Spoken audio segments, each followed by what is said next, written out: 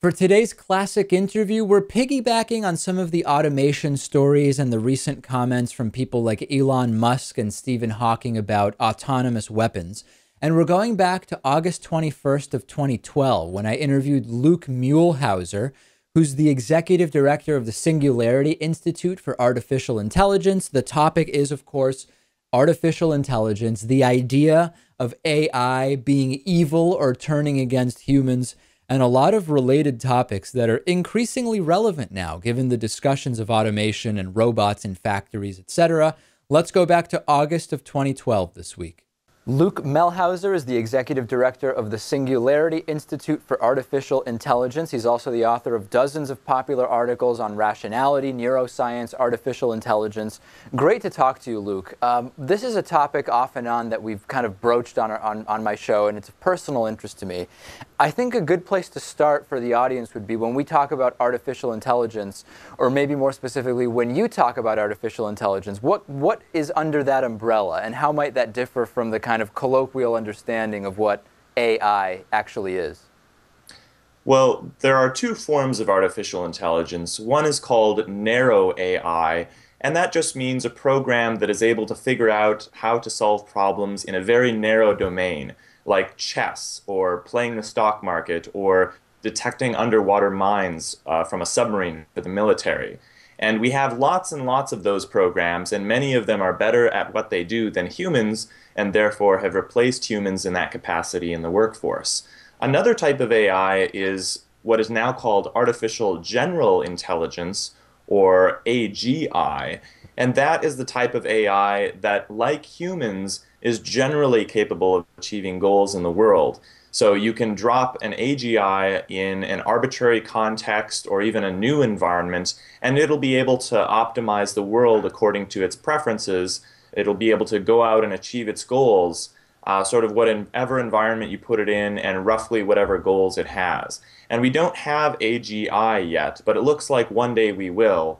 And so the Singularity Institute exists to study the math of AGI possible architectures and try to figure out what they'll do and whether they'll do things that humans want. So anything right now that falls under the umbrella of artificial intelligence is not AGI because we've not yet achieved that. That's right. So IBM's Watson, for example, which recently beat Ken Jennings and other Jeopardy players at Jeopardy, is another type of narrow AI. It's a particularly impressive narrow AI, but it still falls under the heading of narrow AI because it's only good at one thing, and that's playing Jeopardy. And then maybe this question is different, would be differently answered based on whether it's a narrow AI or the AGI that potentially is on the horizon. Is artificial intelligence about simulating what we understand to be human intelligence, or is it really something else altogether? Well, that's a really great question because there are many ways to go about building an AGI, whether it's 10 years from now or 50 years from now or 100 years from now. One way you might do it is to actually emulate a human brain. Just like we can emulate the software of some system, say a Nintendo Entertainment System, you can emulate that on your computer, and you can make it run really, really fast or really slow, but then the games become unplayable. You can do the same thing in principle with the human brain if we knew the structure of the human brain in enough detail, but it would require an enormous amount of computer hardware that I don't think we're going to have anytime in the next 40 to 50 years. The other way to do it is to invent a new method for having a generally artificial intelligent agent in the world. So evolution has already produced this one kind of agent that can generally achieve goals in the world, and that's the human. And we could emulate that, but we might find other algorithms, other processes, other math, other information structures that would allow an agent to be generally intelligent in the world. And there are lots of ways to approach that and lots of people working on that problem. And part of it might just be mashing together lots of discoveries that we've made on the particular features of intelligence, like how to look at the world and recognize objects, and how to move in the world, and how to move in dynamic terrain, and how to reason about math problems, and how to reason about interacting with others, and how to reason about the emotional states of others. if we get AIs, narrow AIs that are good enough at all of those kinds of things that humans regularly do, you might be able to just piece them together and have an AGI. Or it might require some kind of new fundamental math breakthrough. So what's realistically kind of on the horizon in the next 5 or so, kind of more short term, that we will see translated into, either that people will see in consumer accessible devices, or at least that we'll be hearing about the research and advancements? Not so much further into the future, but next 5 years, what might we see? Right. I don't think you'll see AGI in the next 5 years. So you'll mostly just see relatively gradual improvements in various kinds of narrow AI. So in 5 years, Siri on the iPhone will be a little bit better. You'll have lots more robots that can move quickly across unusual terrain, like the ones that Boston Dynamics is building for the US military. We'll have breakthroughs in swarm robotics, which means that you have a lot of usually flying robots that can coordinate and not run into each other and also dodge obstacles in the environment on the way to their destination. You'll have better translation software. You'll have AI programs that begin to become competitive with human players on the game of Go, which is a lot harder for computers to play than chess, but they'll start to become competitive with humans in the next 5 years. And we'll have self-driving cars, possibly from Google, that will be somewhat better than they are now and actually available for purchase by the public. Let's talk a little bit about this stereotype that exists in a lot of popular media, including movies, including books, which is this idea, this fear that may be rational, may be irrational, that as AI advances, and maybe it's once we get into an AGI, as you mentioned, inevitably artificial intelligence, robots, etc., will turn against humans, will become so-called evil, whatever evil may be.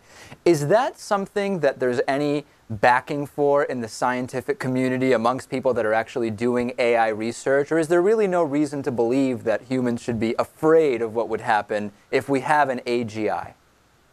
Well, the robot rebellion idea that AIs will become evil goes way back to the 1921 Czech play that introduced the term robot.